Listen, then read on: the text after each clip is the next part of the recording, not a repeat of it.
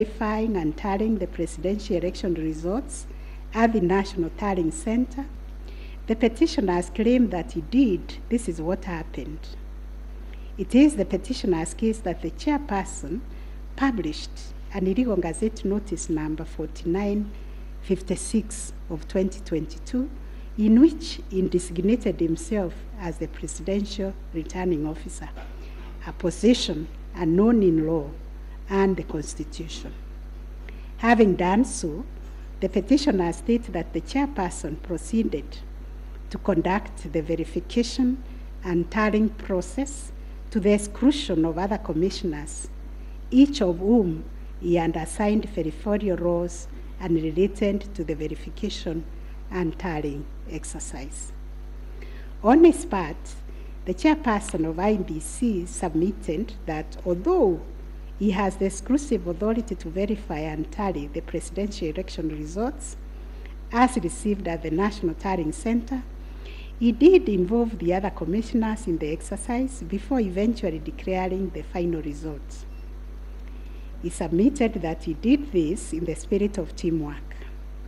The chairperson of IBC states that indeed the 4 commissioners were involved in the preparation of the 9th August general elections from the time of their swearing into office all the way to the verification and tallying of results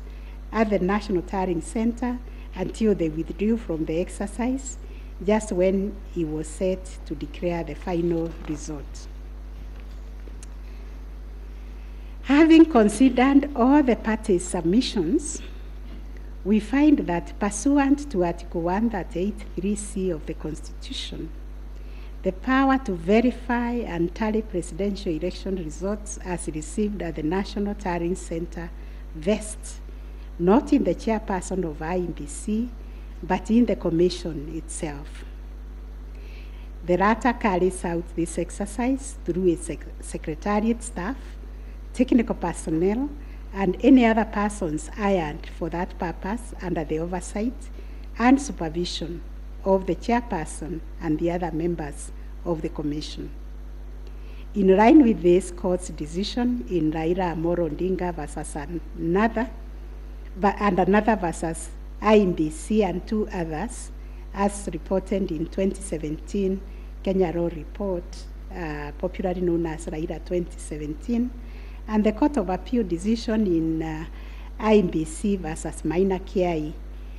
we also find that the chairperson cannot arrogate to himself the power to verify and tally the results of a presidential election to the exclusion of other members of the